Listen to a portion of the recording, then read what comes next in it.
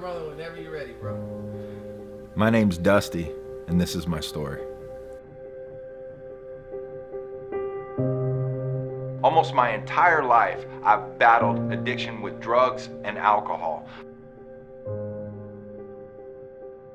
I was that guy standing on the side of the road with a sign asking you for money. I was that family member who was going in and out of prison for years. It's been a reoccurring theme for the past 25, 28 years. It's pretty much all I've known is chaos. Chaos is no direction, not knowing where to go, what to do, who to be.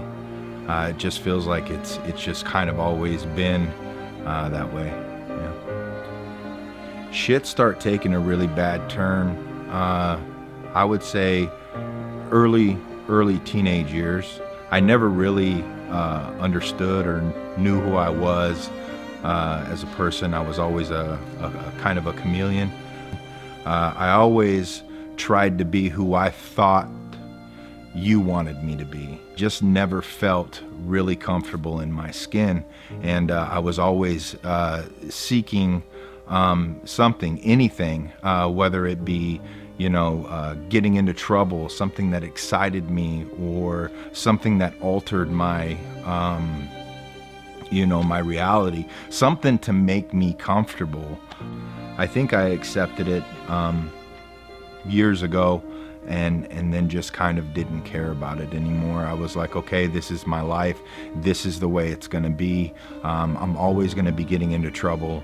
I'm always gonna be going, you know, in and out of jail. I'm always gonna be an alcoholic.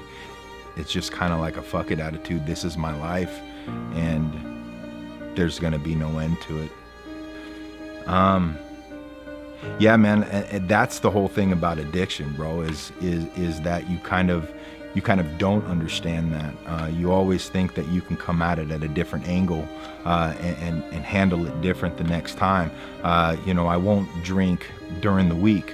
You know, I'll try and only drink on the weekends, and so you never really, until you concede, you don't really understand that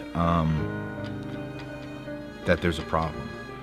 You know, I was the guy who was flying the sign on the side of the street.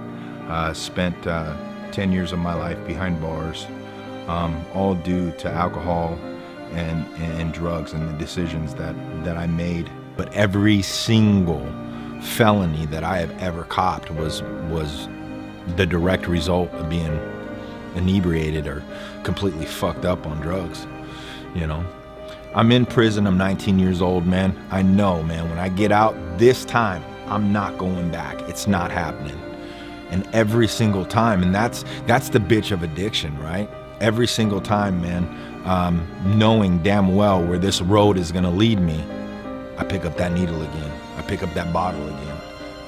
That's why it's so hard to dig yourself up out of that hole. You know, I can't tell you how many times I've pulled the roof down on my head and had to start over. I've lived so many different lives. It's unreal, dude. Like, if I think about it, I think about past lives, man. It doesn't even seem like me 5 years ago, 10 years ago. That doesn't even seem like the person I was, you know. I've lived so many lives, dude. It's just crazy. It's crazy. Sometimes even wanting it enough ain't enough, you know. Sucks sometimes, and that's where you're at that point where your tipping point where you're like, I'm just fucking done. There's no fucking way out of this, dude. You know what I mean? I'm fucking gonna end it, man, because I can't fucking not wake up every goddamn day and just fucking suffer. There's so much trauma and fucking wreckage in everybody's fucking past. That's kind of programmed. That's kind of programmed us and made us who we are today. And it's so hard to shift that fucking paradigm, right? It's so hard to come out of that way of thinking. And I think that's where the meat of the work's at, you know? Take away the drugs and alcohol, and what are you left with? You're left with you.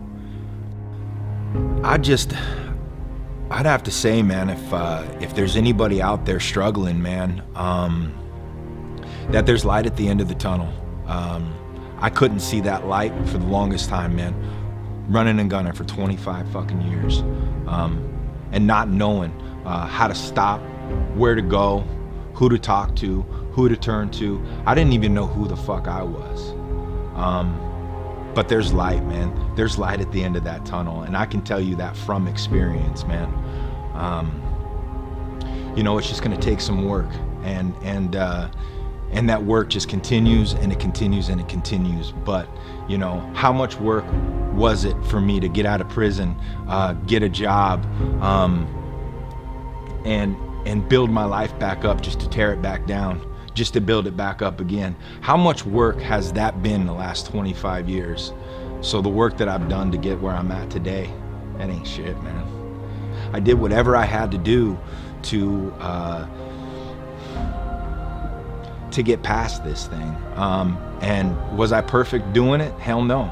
No, I wasn't perfect. Did I stumble? You bet your ass I did. Yeah, I stumbled. But every time you fall and every time I failed, man, I just picked myself back up, man.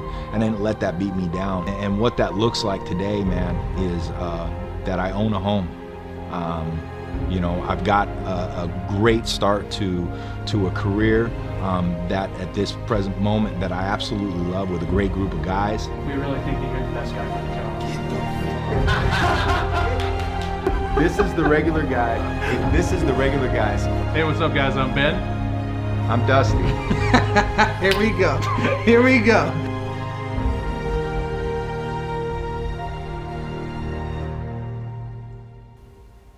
Yeah, it's unbelievable, man. To have a relationship, the relationship that I do today, that is supportive, loving, and caring. I never knew that that existed. Not through my childhood, and not through any of my recent years. I never knew what it was to actually feel supported and loved. The universe has blessed me with a wife who is all of that for me.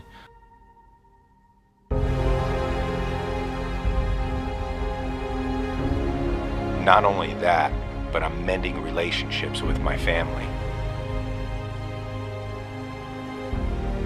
It's always the note. Oh, I don't want to go. Articulate what? I know you don't need. I don't know how to articulate that where I'm at today, as far as the monetary shit goes, the truck, the house, the motorcycle, the job, what the fuck ever, right? Like, that's cool. But that's not what fucking matters. That's not what matters. What matters is all the shit internally, man. What matters is that you feel all right. What matters is the work that you do. What matters is this. What matters is now. That's it. That's all we got. That's all we got is right now. All that shit in the past is done. All that shit in the future is just a story you're making up in your fucking head. The only thing that matters is right now. As long as we're fucking thinking, there's always going to be some type of suffering, man. It's just how you are able to kind of to manage it, you know. There's hope. It's there, man.